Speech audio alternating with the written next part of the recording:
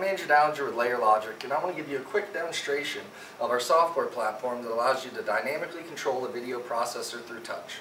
So with a quick 5-finger tap anywhere on the raster, I access our pop-up menu. Here I can dynamically add sources. Any source can be easily repositioned or resized through touch. Another unique feature is every source that is on the wall is touch enabled at the same time regardless of size or position. I can come over here, access our menu again, and add another source. Again, all the sources are dynamic. With a quick gesture, I can flip-flop those sources. We can also recall different presets. So here I'll pull up a presentation view. I have a large source in the center. Now I want to start driving my presentation.